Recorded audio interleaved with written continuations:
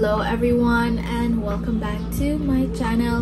For today's video, it's going to be a tutorial video and I'm super excited about this because the last tutorial that I did was last year. It's a tutorial about how I edit my TikTok videos, and now I'm finally making a tutorial on how to edit your own YouTube videos. Basically just the basics. If you're looking for like a kind of complicated editing techniques, so video is not really for you. This is perfect for those people who wanted to start YouTube. What I'm gonna show you in this video is how I trim my videos, how I add filters or color grade, how I make intros, and also effects, some simple animations, what font I use, just the basics. If you want to know how I edit my videos, just keep on watching and enjoy. I use my iPad for editing. What I do is I film using my phone, then I airdrop it in my iPad. It is much convenient for me because the iPad has much bigger screen and much bigger space compared to my phone. I can just easily airdrop it from my phone to my iPad. So the app that I use for editing is CapCut, and I've been using it for 2 years now. This is the first editing app that I use. It's my first love. I'm currently learning a different type of editing software because I wanted to learn another editing styles and much complicated editing, like, you know, but I'm still gonna use CapCut because it's easier to use when creating content, especially for TikTok and YouTube. This is all the videos that I'm going to use for this tutorial. So it's a painting video, and the first thing we're going to do is the trimming.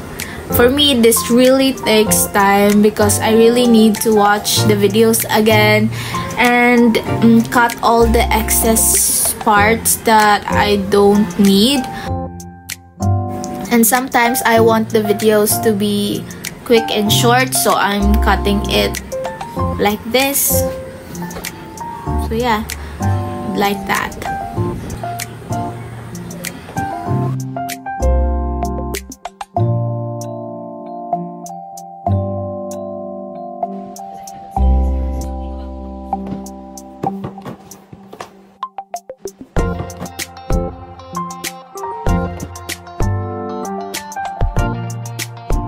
As you can see here, the video doesn't really fit to the frame because it's on portrait mode.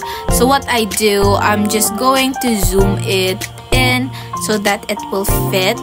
So I'm just gonna do it to the other clips as well. I prefer this kind of format when I'm going to use the clips for Instagram Reels or on TikTok. And if I'm going to use it for YouTube, I'm just going to resize it or zoom it in just like what I did.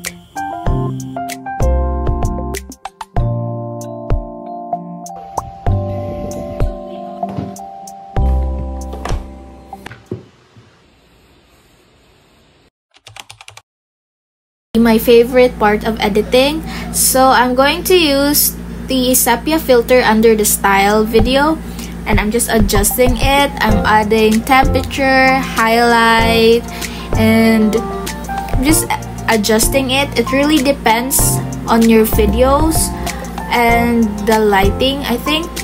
I'm going to just apply it all of the clips. And for this clip, I'm still using the same filter, but the adjustment were kind of different because of the lighting. So for this, I'm just going to make it a little bit lighter.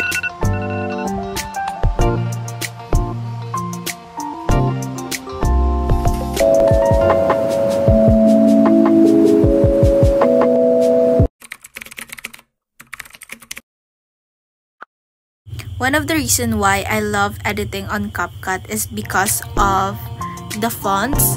Right now they are updating and adding a lot of fonts, because I think last year I'm still like importing new fonts, and now there's a lot of fonts to choose from.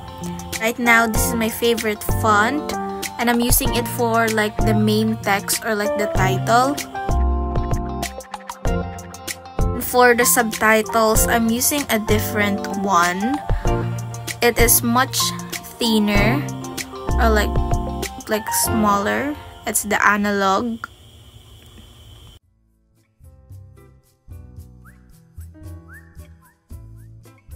I'm just making it a little bit different because I am promoting my shop, as you can see.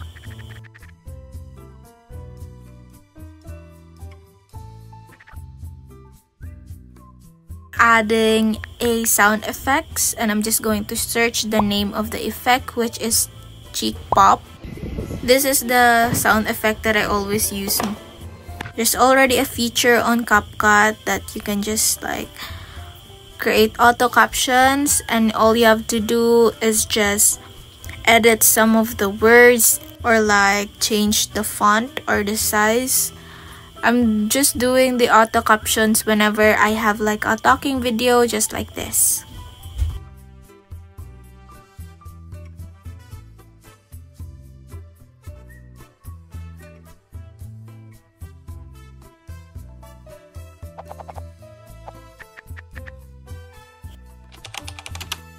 You just have to click this white thing and then go to basic and then choose whatever like effect that you want or transition.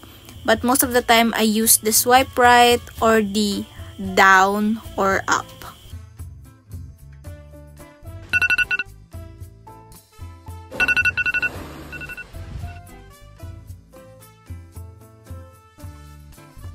I always use this transition in my videos because it's just simple, and yeah.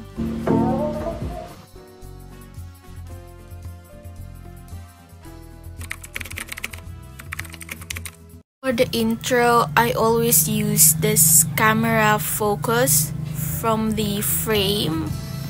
It's an effect that looks like this.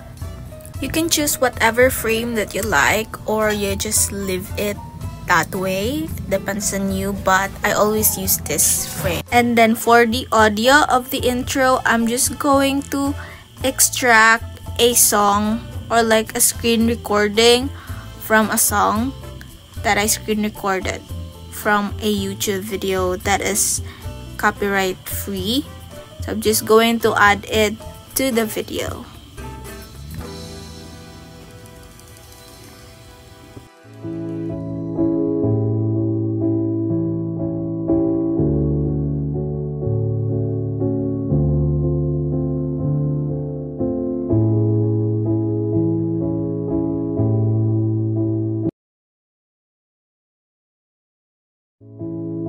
Make sure to higher the resolution and the frame rate so that you will have a better quality video.